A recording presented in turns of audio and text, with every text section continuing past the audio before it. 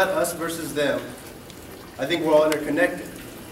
We want to help build bridges in society instead of walls.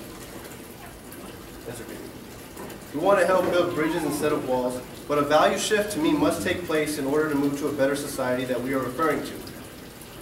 Supporting the system is a problem. We do it, I do it, everybody does it. If we can get a large amount of people that want to get out of this system, the monetary system, along with the value shift, we can definitely do it.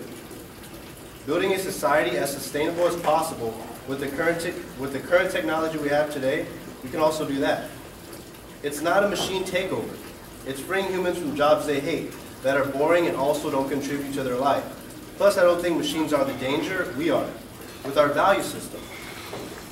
If you think technology does not improve your life, try going a week without using it. Whether it be a refrigerator, a car, public transportation, a hot shower in the morning, a stove, a cell phone to talk to your loved ones, I think you guys get what I'm saying. Sick and dying people are good in the monetary system because it generates more profit for companies. Breast cancer, Lou Gehrig's disease, diabetes, colon cancer, are you aware of how much money these diseases generate? Do you really think a cure would be available to the public to save their lives? That would hurt GDP tremendously. This economy would hurt even more. Therefore, you probably won't see it available for the public, ever, even if it saves people's lives.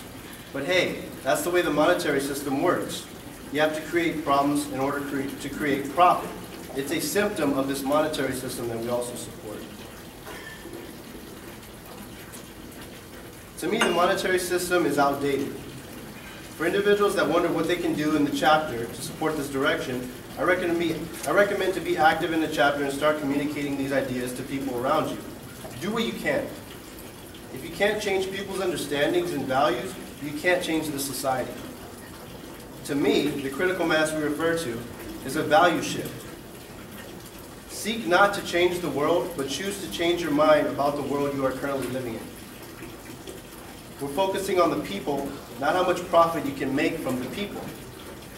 Here, you have a chance to become something much bigger than yourself. And if you guys can just think about this, it might be kind of unrealistic to most of you, but what would you do with your life if you didn't have to work? And that's my introduction to the Zeitgeist. Thank you guys.